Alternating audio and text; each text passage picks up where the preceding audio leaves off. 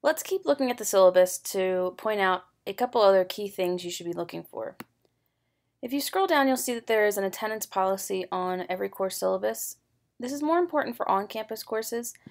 Attendance in an online class is subjective and it's more open-ended as long as you meet the due dates of the assignments posted. But one thing that's important about taking an online class is that you must be considered as, quote, having attended class.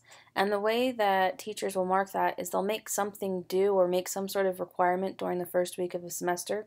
And any students that log in and complete those activities will be considered as having attended the course. Any students that haven't completed those activities may be dropped for non-attendance to make way for other students to enroll in the course. And so it's important to make sure that you understand what that is. In ART 1280, that means you must complete everything within Module 1, which is our Introduction to the Class module, before the end of the first week of the semester. Some other key things to note are grading policies. You can see right here that the grading policy for ART 1280 is that you must score a 93% or higher in order to earn an A, and then you can look through to see what the breakdown would be for an A-, B, B+, etc. You can also see course requirements, and this is how your grade is calculated.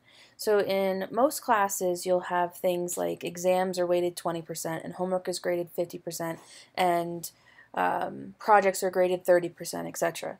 In ART 1280, you're graded by the module, and so every module has a certain percentage of your grade that it's worth, and every module has a different number of points, but it doesn't matter how many points are inside the module is only worth that percentage of your grade.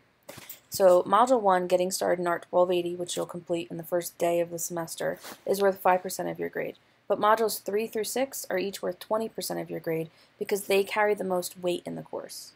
So basically what's going to happen throughout the semester is after you finish Module 2, you'll know exactly how many points for Module 2 have been earned. And then we'll work on Module 3, and you can know exactly how many points in Module 3 are earned. And so as you progress through the semester, the grade that you see in the grade book is your accurate grade reflected through the activities that you've completed so far.